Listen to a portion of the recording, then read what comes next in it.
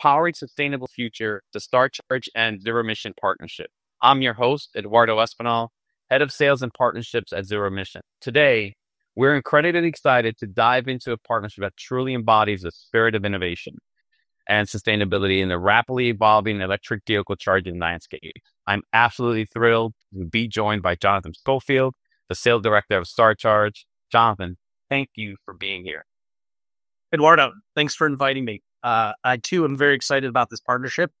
As you indicated, the market is rapidly evolving, and I would say one of the segments of that market that's going to see some of the most rapid growth and changes is going to be fleet. Eduardo, you and I have talked a little bit about fleet being a pretty broad term, and it touches a lot of different spaces within the electrification. And so it's exciting to talk a little bit about how your product, your solutions can fit with our solutions, and we create an ecosystem that really enables fleet managers to feel confident about electrifying their fleet. Awesome. Yeah, I absolutely agree with everything that you mentioned there.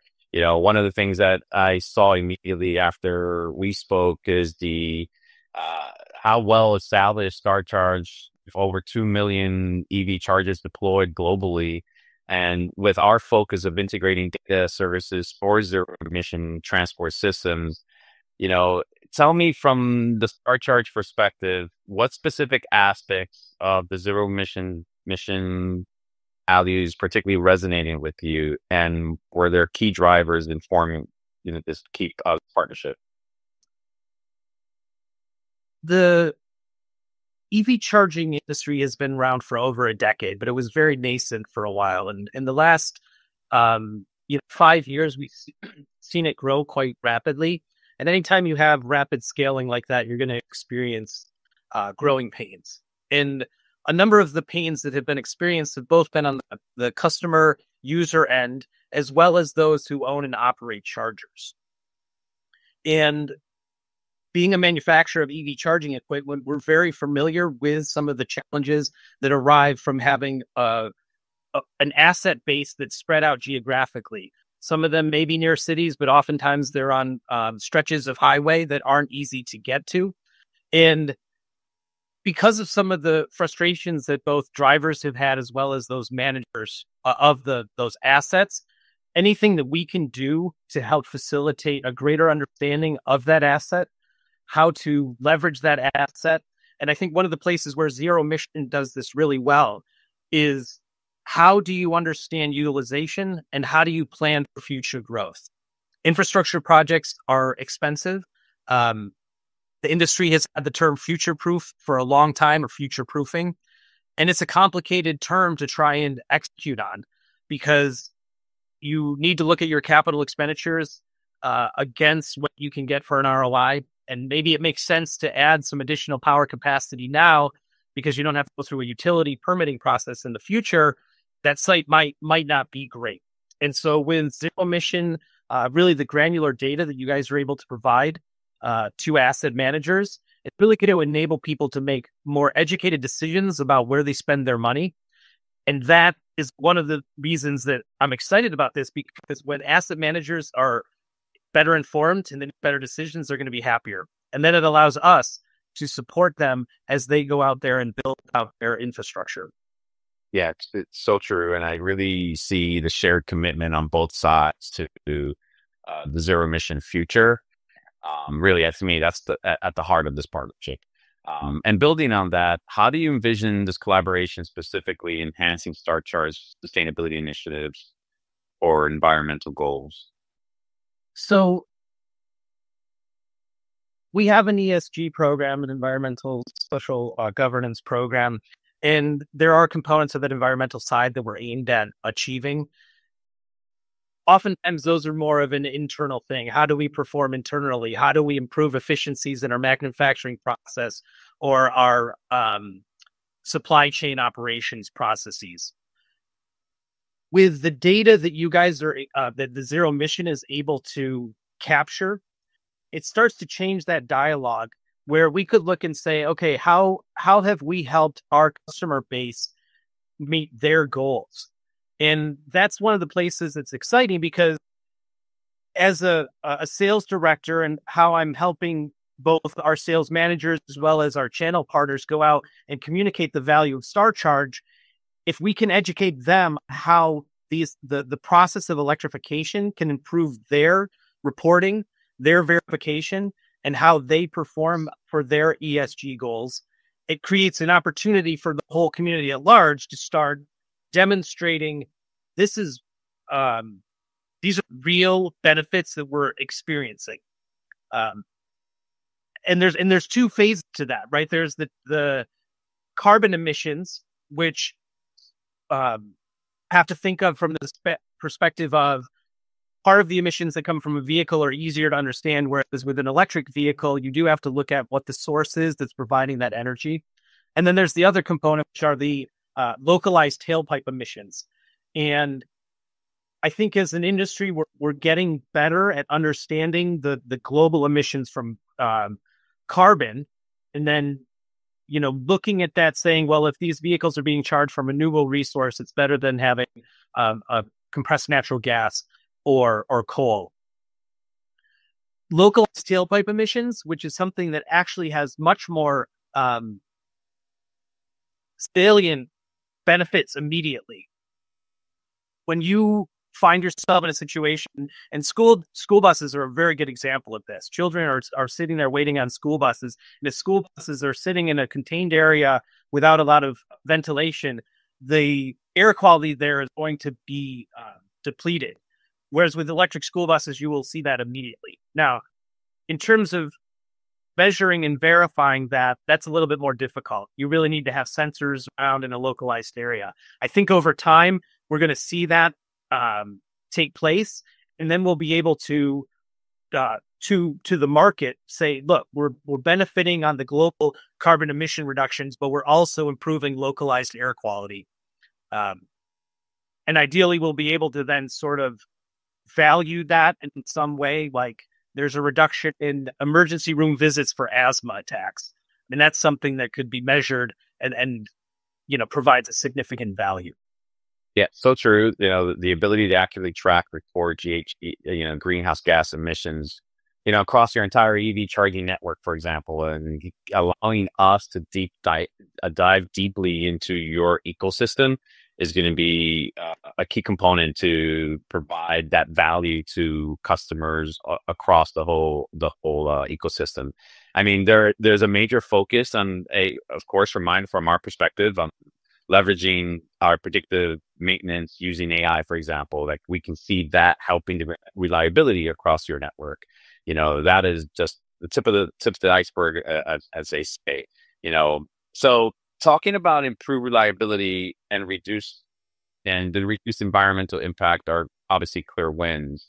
What are there other benefits that you see that this partnership brings to your customers and the community as a whole?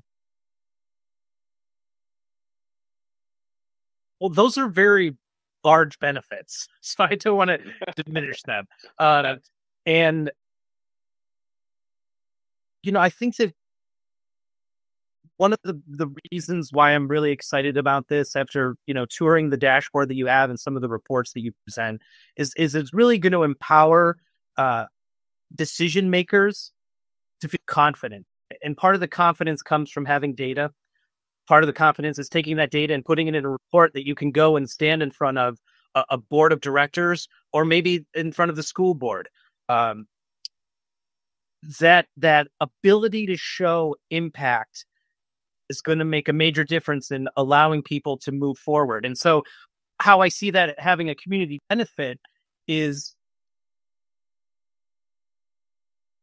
one of the concerns we have in the industry is there are going to be communities left behind.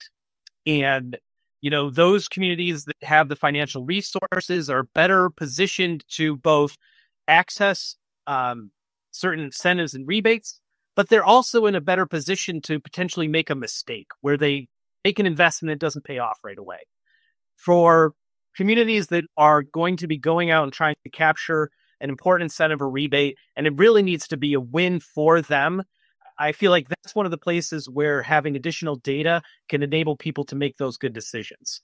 One of the features that you talked a little bit about, and Kevin talked about, with with Zero Mission is your ability to ingest data. And it's not just data from electric vehicles. You can actually go and ingest data from the telematics that come from internal combustion engine vehicles. Right. And that's one of the places where I really feel we together we can provide greater confidence to those decision makers, because you're not making as much of a forecast. You're actually ingesting data and saying, okay, we could, by strategically changing routes, by putting EVs in these particular patterns and ensuring charging is going on, you can ensure that you're not having frustration. Because what would be worse for somebody that is trying to be a change maker? They persuade people to buy an electric bus, and then the bus is unable to complete its routes. That would look badly for that individual, that leader, as well as the idea of e-buses, right? And people who are not wanting this to happen could use that as an example of, let's not get EV electric school buses, or let's not modify our fleet because X and X failed, and we don't want to fail like them. Ultimately, we at our company, ZeroMission, together, we both believe this, is that the data that we're collecting and analyzing will inform for future deployments, will increase reliability. That means people will feel more confident when they go and charge. But that data will also give other stakeholders, and we believe that we can't do this by ourselves. And that's why, to us, it's so crucial and so important to be with a partner like you. So excited. Thank you for the answer. One additional thing that I've been thinking about is, sure, as a buyer myself, one of the things that makes me feel good about that purchase is that it had value. And it's even better when I extract more value than what I paid for it. And on the opposite side, there's nothing worse than overpaying for some features that you don't need and realizing, if I'd gone a different route. And I really think that, again, with EV charging, we've had a situation where people may have oversold customers on high power charging needs. And as a result of that, there was an underutilization of that charging asset. And as an industry, we really want to create trust and transparency. And so how can we better support the decision makers so that they're investing in assets that are going to be utilized? And again, it comes back to this idea of capturing data, using data to drive those decisions and avoid making unnecessary purchases or capital improvements to energize a project site. Yeah. And, our ability to create a digital twin, as you mentioned, of incumbent fuels and analyze that data of what they have and then create that baseline is going to save them so much money on capital up front and in the future, because now there's not just spitballing, right? And we saw a lot of that initially in the EV charging space. They got a grant and they went after the charger, they went after, whatever software, and then all of a sudden now they have stranded assets and not being utilized, as you mentioned. So definitely agree that data is going to it is transformative in our ecosystem in general. And we have to, again, create that data is going to be valuable, not just create noise. So last question, looking ahead, in what ways do you believe that collaborating, partnering with Zero Emission will influence the future direction of StarCharge as a company? Well, that's a great question. And, as an organization, one of the things that makes me feel really proud about StarCharge is our focus on research and development. And some of the products that we're bringing to market right now really are designed to enable high power charging in a fleet environment and scale at the same time. That's one of the places where I think it can be challenging for folks that are looking at larger fleets to be able to bite off a little bit and test the waters and slowly get in there. And with your reliability and predictive capabilities, that is going to reinforce some of what we already believe and know about reliability and how we need to come to the market. And some of what we do when we package up proposals for our customers is built around how we're going to support reliability from a traditional standpoint. When there's a problem, how quickly can we get on the phone? How quickly can we look at the fault codes? How quickly can we get someone out there to site if something does need to be changed? And if you can reduce that reliance on that older model, that model is always going to be there. You're always going to need to have trucks that you roll to go out and fix problems. But if you can modify that through better understanding of the performance of the unit and using predictive analytics to identify, we need to go out there and change these air filters, and we need to do it quickly. So let's send somebody out now rather than waiting until there's actually an air pump failure or something like that. So I think that reinforces the idea of how do we better use data to improve the performance and reliability of our chargers. Yeah, and you're going to see, and we're seeing it already today, and I'm talking about the overall industry, how it's become a very competitive landscape, and companies have to get smarter on increasing margin, not just by reducing price, for example, or increasing pricing, for example. So utilizing data analytics on a charger side and being able to build that library that will start building for you, of those error codes that are common across the network will definitely save money on sending a truck roll unnecessarily. That to us is going to be valuable as we grow together. I am so super grateful that I met you at CES and we were able to speak and the light bulb turned on for both of us. So I really enjoyed the insights you provided. This to me is a very important collaboration. I just look forward to, our vision that we initially spoke about will be bigger next year, being we'll have that growth stage. But I'm grateful for this, and I really thank you for joining us today on this episode.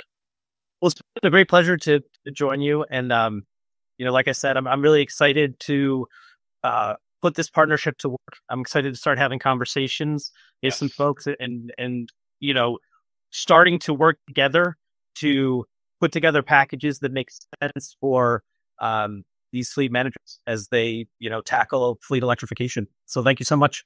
Oh, my pleasure. I'm excited about the new chapter. And thank you to you, our listeners, viewers, for joining us on Powering Sustainable Future, the Star Charge and Zero Emission Partnership. We'll be sure to keep you updated on the progress of this impactful collaboration. Thank you.